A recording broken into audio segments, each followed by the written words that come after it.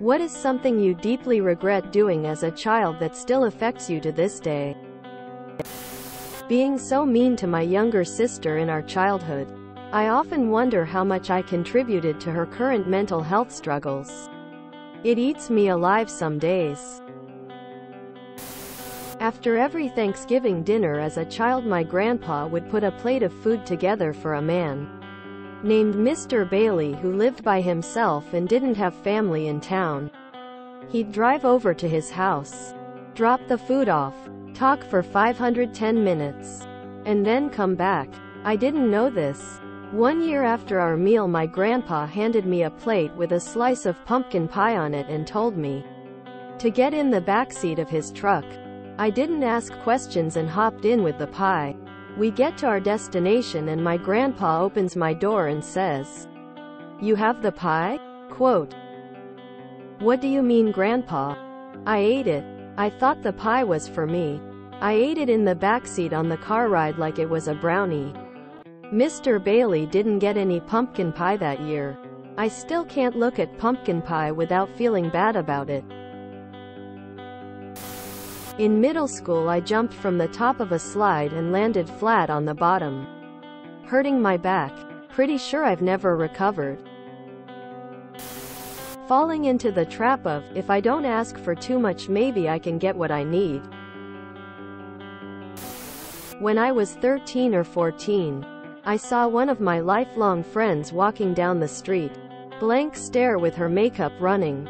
I was on my bicycle racing to get home before my 8 p.m. curfew, so I didn't stop to talk to her. She committed suicide that night, and I was the last person to see her alive.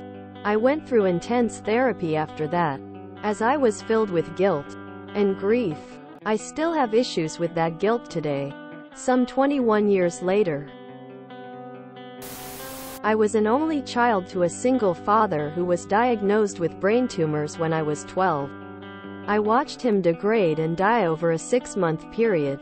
About 4 or 5 months after my father was diagnosed, he became so ill that he couldn't even remember my name. I remember how horrible I felt. A couple days later, I stole my father's credit card and car and went on a spending spree. I remember buying a bunch of new DVDs, a puppy, food, etc., and ignoring my life the whole time. When my father died a month or 2 later, I found out that his bank account was drained and that the payments on the house didn't go through. So my stepmother lost me in our home and I spent 5 years in the system. I lived with the guilt and shame for 15 years until I made an effort one day to contact my stepmother for old time's sake. We never had a good relationship and it just got worse when my father died because of all the stress, loss, etc. I told her the story and she laughed. She told me that what I stole was so insignificant that they didn't even know for some time. My uncle, my father's brother, was the one who stole all the money. I only took a couple $100s. Throughout the years I never knew, and even my uncle let me live with the pain even though he knew, because I confessed to him when I was a boy and upset, even though what I stole was so little. The regret and shame is so much bigger. I still live with it to this day. I took everything to heart. All the insults, all the failures, all the minor mishaps. I couldn't just let it pass me by. It hit me right in the heart. Which is why my current mental health leaves a lot to be desired. Giving my niece floor burn for fun. I don't have a clue why I thought it was fun. Now they are in an awful state and completely covered in scars.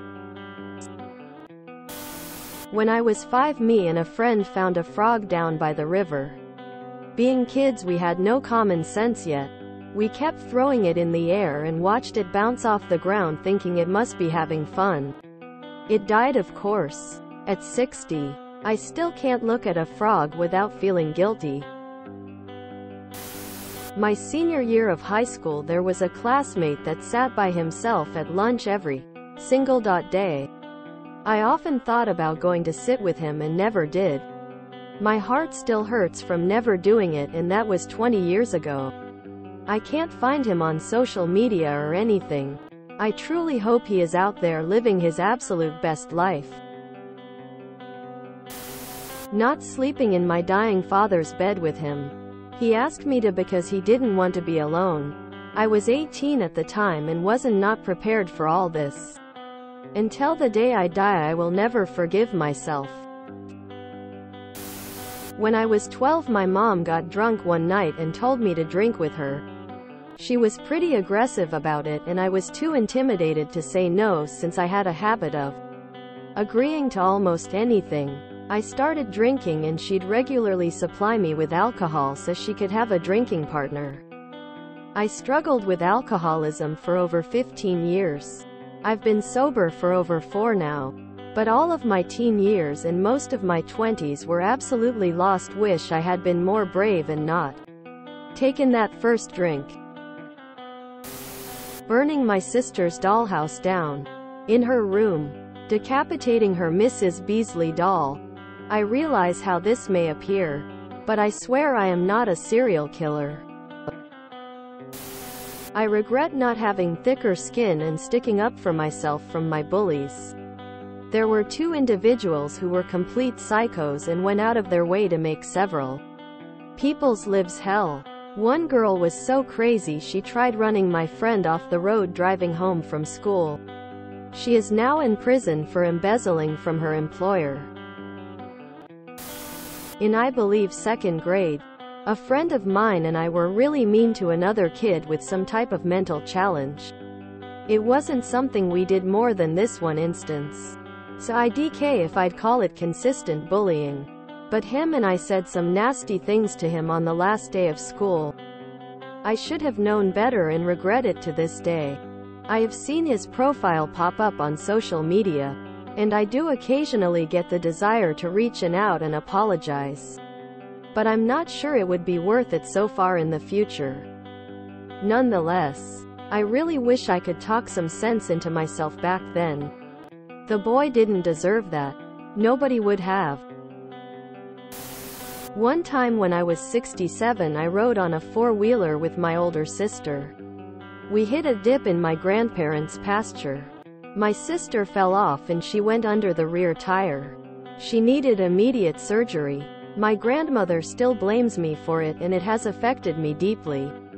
For years I listened to how my sister almost died due to my negligence. Stop exercising, any kind of working out, because I was told my movement is awkward. Tried to shrink myself because I was a tall girl that stands out of other kids, which ruined my posture. Now I have a very bad scoliosis that causes mild but chronic back pain. It's very visible as my waist is not symmetrical. Might have to go under a big surgery, putting braces to my spine, in the next 34 years. Edit. Thank you. I didn't know scoliosis is purely caused by genetics. When I was 4, the husband of my aunt died. Very soon after his death, the whole family was gathered around in the living room, me sitting across her. I wanted to make her feel better and said, "Don't worry. You will find a new Maddie you will love." The hurt and surprised face of her haunts me even today. I understood I did something wrong, but not really what at that moment. We are on good terms and she is living a good life now. She very likely forgot what I told her that day. I'm probably the only one remembering that conversation. Not applying myself more in my studying in high school. Spending time of sites like Liveleak and Rotten while in elementary school. Sitting at home all day during high school. Not studying while in school and struggling with building discipline today. If you enjoyed this video, please check out our playlists full of similar content. Epicaricast is like doom scrolling for your ears. Please like, share, and subscribe.